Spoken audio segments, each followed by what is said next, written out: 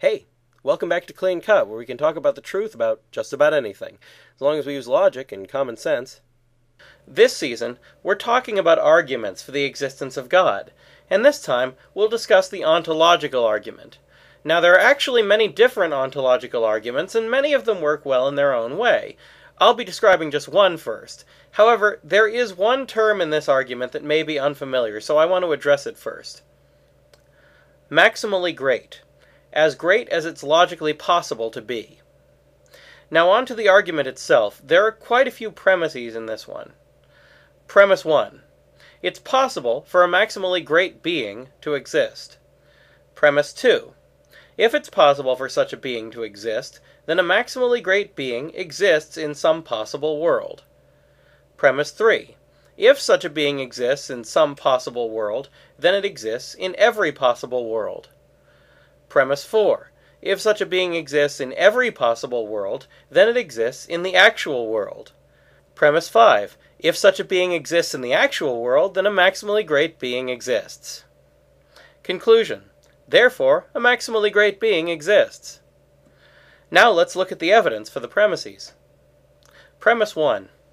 The first premise only deals with what's possible, so unless it's impossible for a maximally great being to exist, the premise is true. In that sense, there's just no good reason for thinking that this premise is false. The idea of a maximally great being is a perfectly coherent and consistent one, and there doesn't seem to be anything about it that would contradict anything we see in the world around us.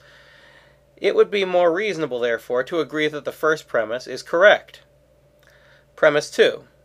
There's nothing about this premise that requires much explaining or defending. It's virtually a definition of the term possible world. Premise 3. If a being is maximally great, that means that its existence is as great as it's logically possible to be. A being with a necessary existence is greater than a being with a merely contingent existence. Therefore, a maximally great being would have a necessary existence. However, having a necessary existence means that there's no state of affairs that would lead to it not existing. For example, there's no possible world in which 2 and 2 don't equal 4, because that's a necessary truth. In the same way, any entity with a necessary existence would exist no matter what the world was like. Premise 4. Our world is a possible world because it exists. If it were impossible, it wouldn't be able to exist. Therefore, any being that exists in all possible worlds exists in the actual world. Premise 5. Like Premise 2, there's not a whole lot here that needs to be unpacked. This is virtually the definition of what it means to exist in the actual world. Conclusion. As long as all 5 of these premises are true, the conclusion follows from them. This seems like a very good argument. What kinds of objections could be brought against it? Objection 1. You can't just define God into existence. Reply. Quite true. But the definition of God isn't the source of his existence, so the ontological argument isn't trying to define God into existence, but rather discern God's existence through an analysis of the definition of a maximally great being. Objection 2. If there were a maximally great being, we'd all be able to see him from here. Therefore, a maximally great being doesn't exist. Reply. This is simply misunderstanding what it means to be maximally great. Certainly, size is one factor in greatness, but it's not the only one. Excellence, for example, is another, and power is a third. Therefore, a being who has the power to shield others from its full size and magnificence would be greater than one who has no such power. Also, it could be argued that physical size, or even physical presence, isn't a required aspect of maximal greatness. Objection 3. Just because something can exist doesn't mean it has to. For example, it's possible for a blue duck to exist, but it doesn't need to. Reply.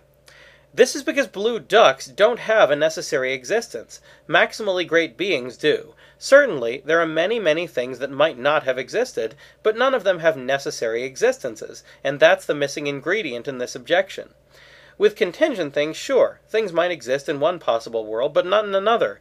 However, necessary things, like numbers, exist in every possible world, as long as it's even possible for them to exist at all. Objection 4. Something about the logic here seems off to me.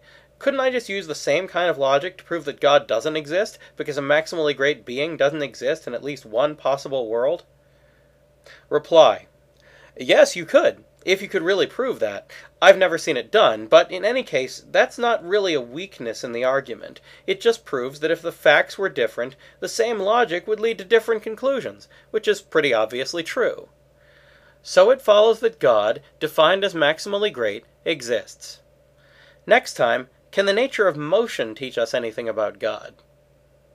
That's all for now, so keep asking questions, and thanks for watching.